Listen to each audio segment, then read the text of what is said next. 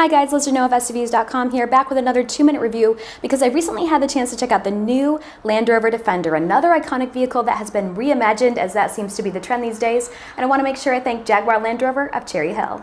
The reimagined Defender still has that instantly recognizable silhouette. Take a look at all the horizontal and upright surfaces, the advanced round headlamps, and the cool side hinge tailgate with that exposed spare tire.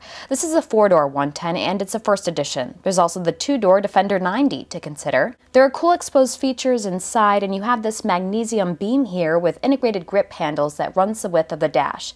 Take notice of the command driving position. It's excellent for viewing the road ahead. There's also lots of advanced technology.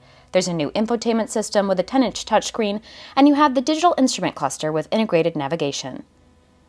This first edition model features a panoramic sliding roof that's just wonderful.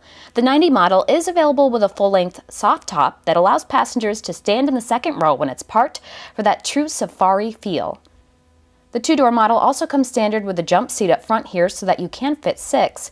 You could opt for it in this 110 or also go for the optional 5+2 seating. This is a highly capable off-road vehicle with a ground clearance of 11.5 inches and permanent 4-wheel drive. While the standard engine is plenty potent, there's also this even more powerful 3-liter turbocharged 6-cylinder with a mild hybrid system that delivers 395 horsepower.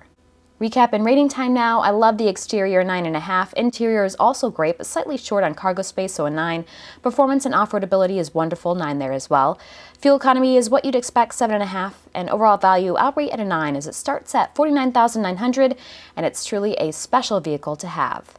And that results in an SUVs.com deal score of 88 out of 100. What do you think about the new Defender? Let me know in a comment below.